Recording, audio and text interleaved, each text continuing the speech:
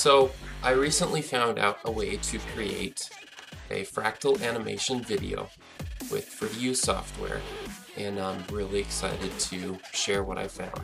So this is my early review after spending about, I guess, a day's worth now experimenting. So this is an early review of Fractorium.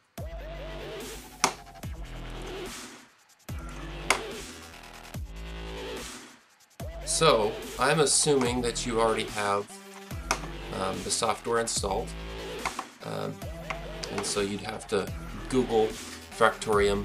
I'm assuming you know how to use Google searches and whatnot. But once you get it installed and up and running, you're going to be introduced with this interface. So this is what I found is pretty typical for fractal image generation software. Mandelbulber. I've got a couple that I experiment with. Mandelbulber here. Which other ones do I use?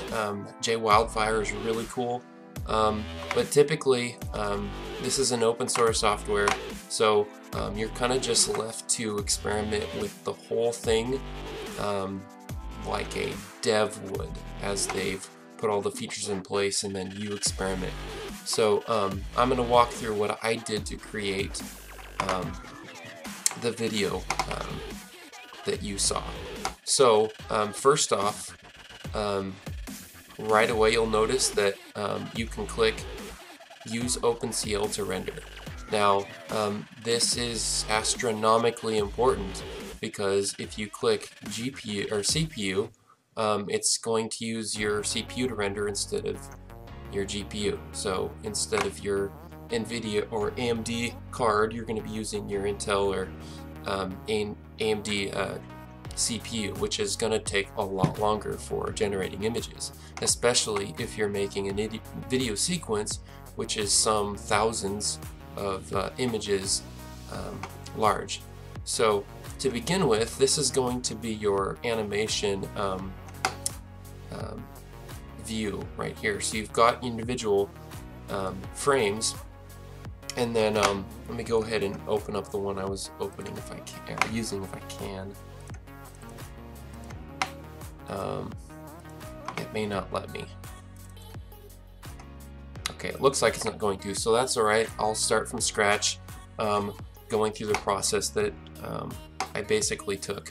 So the first thing you're going to be opened up to is a flame, which is I guess what's used in fractal animation software.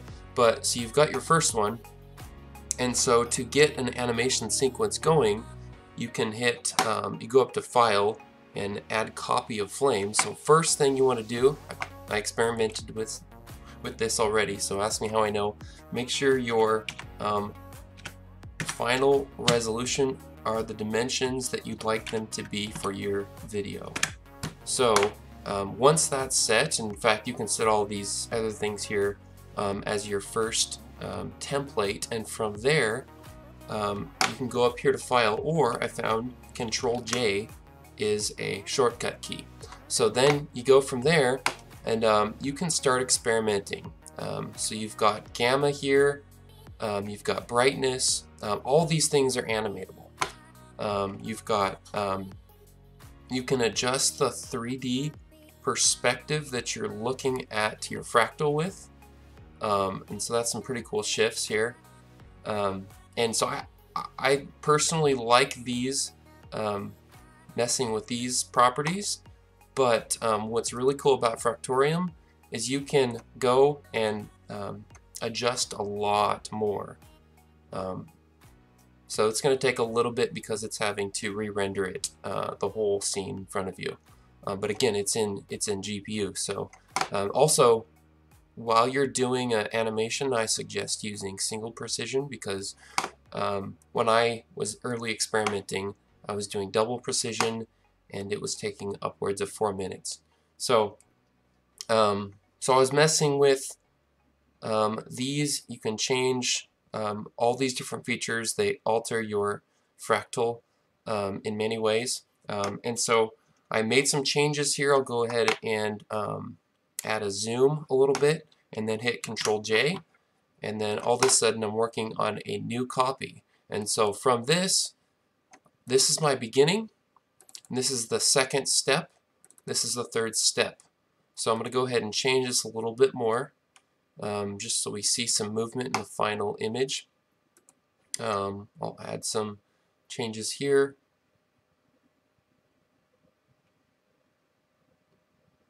And so it all depends on what you're wanting to see in your final image. So go ahead and hit Control J for a new step. So now I'm at 4. And so then I'm going to add a little bit of a depth blur here because I love depth blur. And sometimes you can't see it as well. And then so the 3D perspective or the Z position, one of those will alter what is in focus more or less. So maybe if someone knows the software better, they can tell me a little bit more how that works. But I found that altering those can give you a change of focus for your depth of field or depth blur, which I suppose are different things. So go ahead and add some depth. I'll add a little bit more depth blur there. And then I'll do a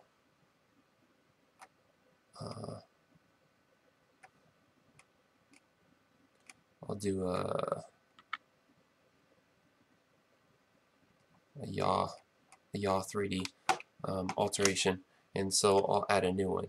Okay, so I've got 5 frames.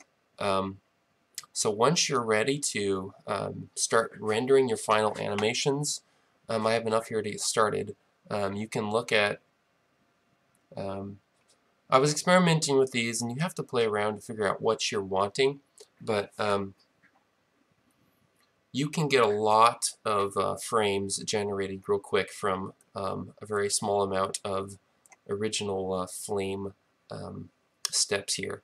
But you want to be careful because I've noticed this software really gets into rotations between steps. So if you don't want people to get dizzy watching your fractal animations, you want to keep these low. I do think the and again, this is my third animation video that I've created with rendered animation sequence frames, so take my advice with a grain of salt, experiment yourself, but based on what's in the text there, the blend frames was a good thing to use, and I believe this checkbox doesn't matter if you click it. I'm not sure. I guess you can add some more characteristics over here, but this will work without checking these. So once you have pretty good idea what you want with, personally I think leaving the rotations off is a good plan, just because it's going to make people dizzy. So go ahead and do a generate your thumbnails. And so what I have right now,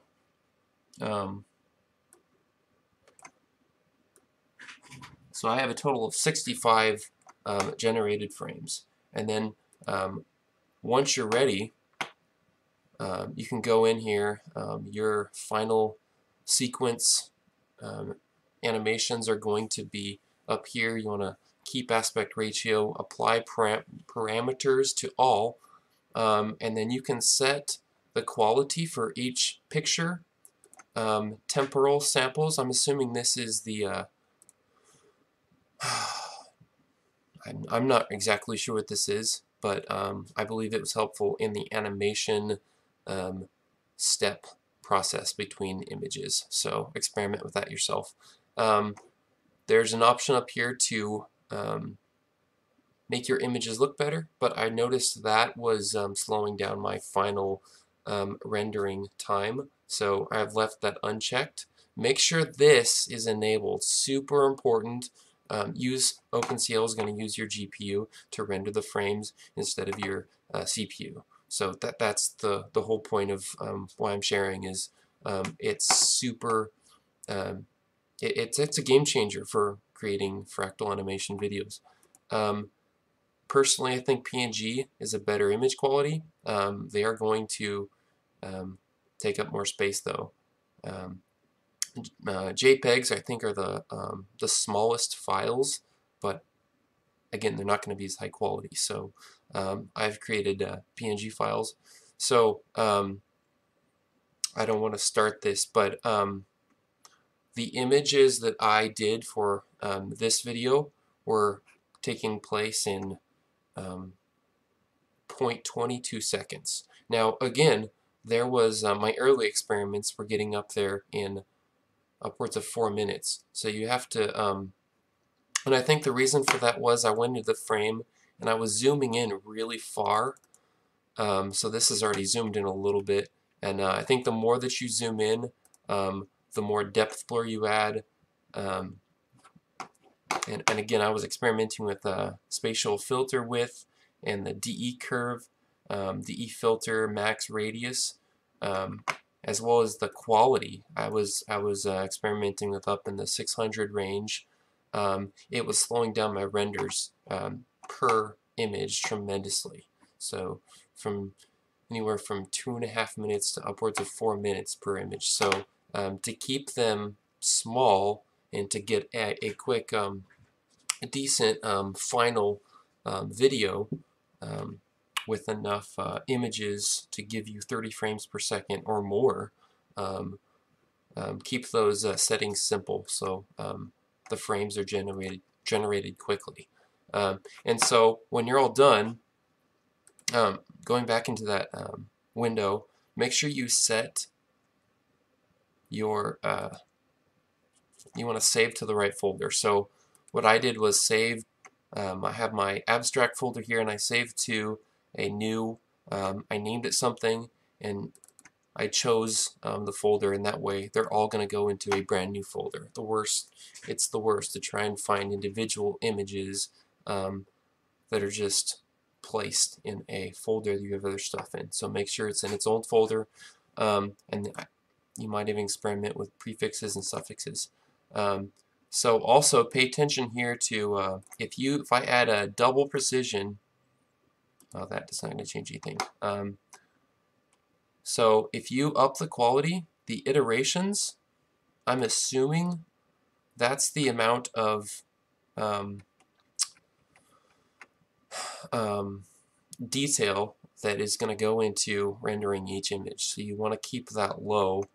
You might even try the default for the software is 60. So I did 100 because I want a little bit of quality. These are 1080p images, and granted, it's going to be easier because your eye is only going to catch per frame for, you know, a 30th of a second, you know, 30 frames per second. So if you have enough frames, it's not really going to be noticeable individual images. But obviously, if you're rendering individual shots, you want a much higher quality. You might even super sample it to get you know, 4K scaled down to a 1080p resolution, just to really clamp down on the high quality close-ups of the details. But that's good there. You hit start, and then you get your file, your folder with all your individual images, and then you can scroll. I clicked a couple there, so you can scroll through your images. I'm on Windows, so Microsoft Photos, I think, is the software. Allows you to zoom through what you've created. And then what I did to turn this into a video, I went into Blender has a sequence editor, and you can use whatever software you want, but this is what I'm familiar with. So you go into video editing. This is Blender 2.79. This is not the latest Blender, latest experimental Blender that some people are using these days. But so it's going to eventually not be anywhere close to what this looks like. But for the time being, I believe this is still the stable edition. Get on blender.org. So you can go in here and you can add image, and then you select your images. You go up here and display the images. Press A to select all. I happen to have a screenshot in here, so you can control click and pull out any that you don't want, and then add image strip, and it will put those images into a strip, and you can play those. And then to render those out, you'd go to default, make sure that is scaled all the way to high, and then you're going to have to make sure it's in a movie format here. But anyway, so I rendered a sequence, and then I went into, I use OpenShot for my final movie creation. And so this is what I got when it was all said and done. And so, again, this video sequence took Fractorium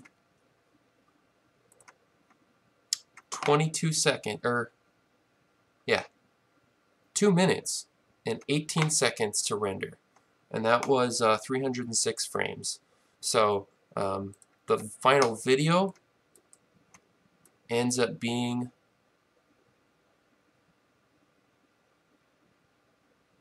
so it looks like that's 10 seconds, but for 2 minutes and 18 seconds to render out 10 seconds worth of fractal animation video is phenomenal, because I've spent literally days with my computer locked up trying to create some high quality looking fractal animation videos. So anyway, that's something I just wanted to share with people. Hope you enjoyed this.